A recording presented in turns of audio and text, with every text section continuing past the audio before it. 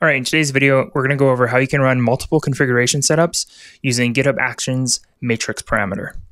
So if you've read the documentation, you know that you can configure a matrix, which GitHub Actions sets up, and then it builds various configurations of your job.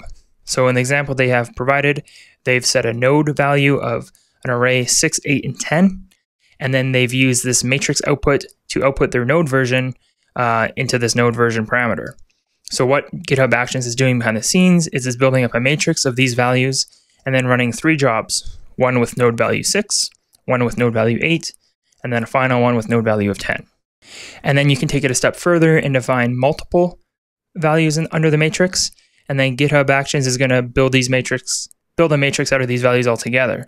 So it'll first run Ubuntu 16.4 on node 6, and then node 8, and then node 10, and then it'll run 18.04 on node 6, 8, and 10. So at the end of this, we've actually ran 6 builds, each with a different configuration. And then you can get, pretty advanced where you say, okay, given a various configuration, also include extra data.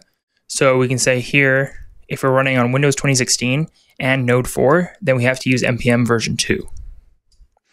Or we can do the opposite and say, if we're running a certain configuration, skip this build. So if we're running macOS 10.14 and we're on Node 4, don't run this. So then macOS 10.14 will run on Node 6, 8, and 10. And then Windows and Ubuntu will run on nodes 4, 6, 8, and 10. One thing that the documentation doesn't make clear is that you can actually define any value and any key you want under the matrix. So as an example, if you want to run 5 different Docker containers for your job, you can do that using a container key and then an array of your container tags. And then under the container property down here, just do matrix.container and the container will be spit out properly. So what I have in my example here is I have one container and then I have another parameter named foo with 2 values of bar and baz. And then I echo out the foo variable, when I start my JS build.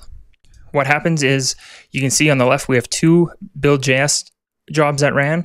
The first one had OC Media Laravel CI 7.3 as our container, and then bar as our value for foo.